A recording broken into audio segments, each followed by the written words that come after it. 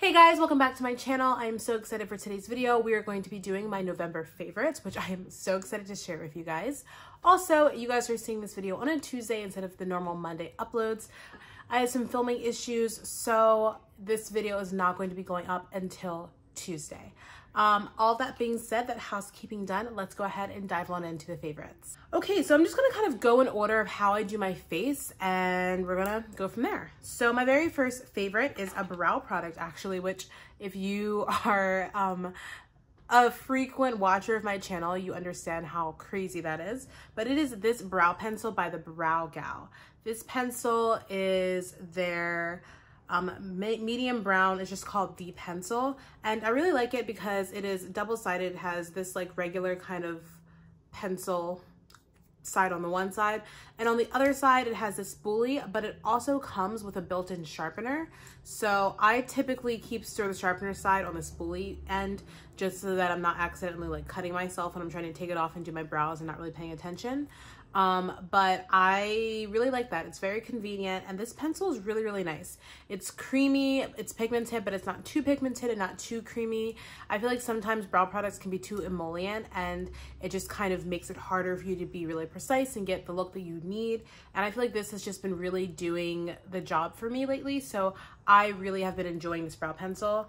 And yeah, I really like it. Okay, so my next product is another brow product, which I know is very, very surprising, but it is the NYX Professional Makeup Tinted Brow Mascara in the shade Chocolate. It just looks like this, and when you pull it out, you get a spoolie, this little tiny like fine spoolie that looks a little bit like this, or exactly like this actually. It's really, really nice, and I've just been enjoying this because right now I'm trying to do my brows like not quite as deep and dark as I normally do, and I feel like this is just a really good color for my brows. It lightens them up, but it's not too light. It's a very natural color on me, and it does a really great job of just keeping my brows in check and in shape and, you know, in formation all day long. I still love the Anastasia brow gel, the absolute best out of any brow gels, but this brow gel is really, really good, and I've been reaching for this every single day, so I really like this one as well. I'm going to be talking about this e.l.f. Jellypop Dew Primer. I am sure you have seen this like all over the internet. I found out about it because I think the first person that mentioned it was Juicy Jazz. Andrea Renee mentioned it, and I'm sure a bunch of other people have as well. I decided to go ahead and try it out. This is meant to be a dupe for the Milk Hydro Grip Primer. I don't know whether or not it is a dupe for that. I don't think I've ever tried anything from Milk Makeup, but I have this and I really, really, really like it. This time of the year, I really am reaching for more like glowy foundations. I mean, honestly, year round, I really enjoy to look glowy, not dewy, but just like naturally healthy and glowy. And I feel like during the winter time, I want to feel really hydrated. And I think that this does a good job of like making me feel relatively hydrated while not making me feel like something's going to slip off of my face. And so I can use this with my more hydrating water-based foundations, and I just feel like it does a really good job. It is very sticky. Like when you put it on your face, you feel a stickiness quality to it, but that definitely helps to grip everything and keep the foundation on your face longer so it's not sliding around. And I'm wearing my NARS foundation today. I've also used it with drugstore foundations, and I feel like it looks beautiful and works beautifully with both of those formulas. Like for the different formulas and different, you know, high end, low end, it just works really well.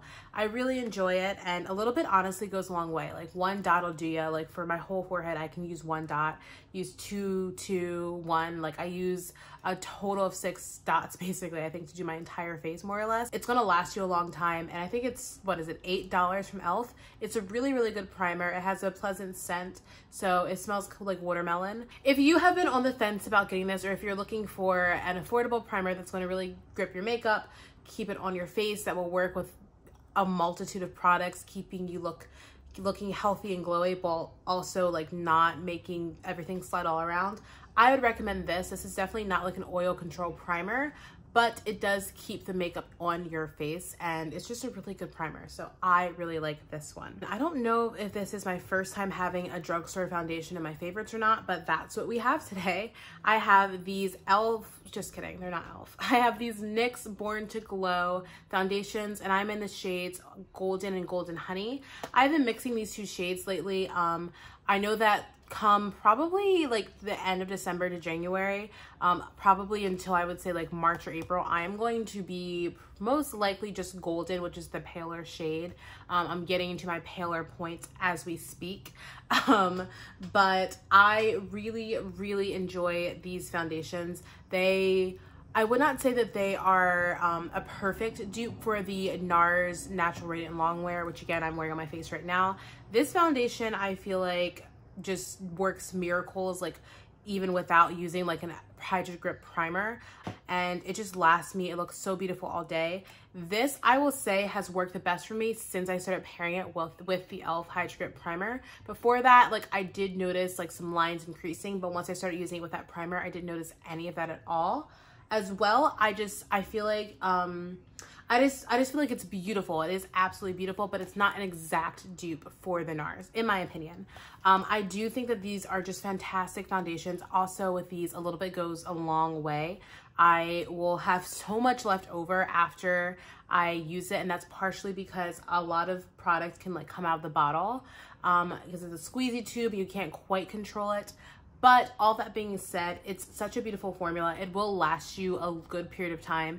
It keeps you looking really glowy, makes your skin feel hydrated. It's so beautiful, a beautiful, beautiful glowy finish.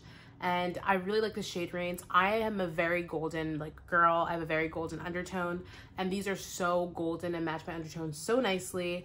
I always get compliments when I have this on my skin, and I really love this foundation. So these are definitely two of my favorites, or just one of my favorite foundations of this year so far, honestly. Next product is going to be another face product, and it is this Benefit Hoola Caramel Bronzer. I am honestly so surprised about this because let me tell you, I used to work at Ulta, and when I worked at Ulta, I would get so annoyed with Benefit, and let me explain why. It would be because Benefit would come in, and I worked on the prestige team, so I was doing all the high-end makeup, and I would have to have trainings with brands, which I loved, of course, and I would like play with different products, and I would sit there and get all excited about like all of the thought that went into this and all of the work and the science and the labs and all these things that they're teaching us and telling us about. And then they would pull out the shades, and there would be like 3 shades, and none of them would work for anybody, even my skin tone. And they would send home like gratis, and I would go to put it on, and it just looked like pale and ghostly on me. And I just feel like there's so many products, like Benefit would fix or adjust a line, and they would say, you know, oh, we're going to bring this back later. We're gonna pull the deeper shades and bring them back, or we're going to add on deeper shades later. And I felt like it was always an afterthought instead of a like before thought. And I feel like Benefit is finally really starting to like maybe realize that they have a wider range of people that they can cater to with products besides just their brows and like mascara. And when I tried this one, I don't know how long this has been out because I really have not been checking for Benefit for a really long time. I just was so elated and so happy. It's not too warm, it's not too cool, it's just like the perfect amount of warmth. And I just really love it. And I hope that Benefit kind of continues, not even kind of, full on continues, excuse me, rude. I hope that Benefit full on continues with just, you know, being more inclusive in all of their launches and not making anything like a second go around, like, oh, we'll take care of all the other people the second time around. Like, take care of everybody the first time around. That's how brands should be launching product. And I don't know, I'm really appreciative that I finally have a like face product from Benefit that I can use because I've never had that before. So very happy with this one. Next product is going to be mascara. So this is a little mini version of it. I got this as like a gift with purchase for another Maybelline product that I purchased. But this is the Maybelline, the Colossal Mascara. And I know a lot of you guys are probably like, this came out in like 2006. What are you talking about? I know. This is an old mascara, but it is so good, you guys. I never, ever had an like inclination to go and buy this and try this out. But it came in a box. I needed it for a video, and I just really like it. You know, I found myself reaching for this like every single time I'm putting on my makeup, more or less. Like I have to force myself to put on a different mascara, even over my high ends, because it's tiny and convenient. And if I'm in a rush, I know I can just like throw it in a bag and keep on going because I just like this mini size. But 2, like, I know that if I leave it or lose it, it's affordable. I can go back and get it. And I know that I would want to go back and get it because it is so good. It does a really good job of just thickening and lengthening my lashes. I feel like I see a difference when I use it. Yes, I do have to go in a few times with some coats and everything, but I feel like it does something for my lashes. I personally have become a fan of this. I've been reaching for it all of the time. Really, really enjoying this. The next product is also a drugstore product. I have actually a good chunk of like drugstore products in this favorites, which is very interesting. This is the L'Oreal Telescopic Mascara in Carbon Black. I cannot remember whether or not I mentioned this last month. I don't care. I'm going to talk about it anyway. I really, really, really enjoy this mascara. I use this specifically for my lower lash line. I have not worn mascara on my lower lash line for about 2 years or more because I have such long lower lashes that when I wear mascara, I feel like it just spiders it down.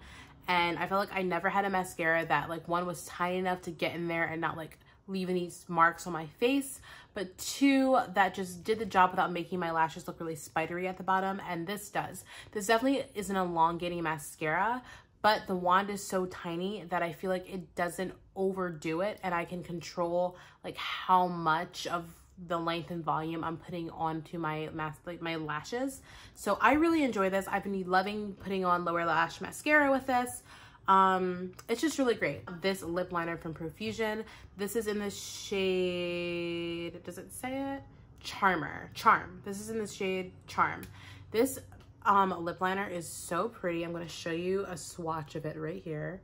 It is such a beautiful, look how creamy that is. It is such, it literally just broke as I was saying it.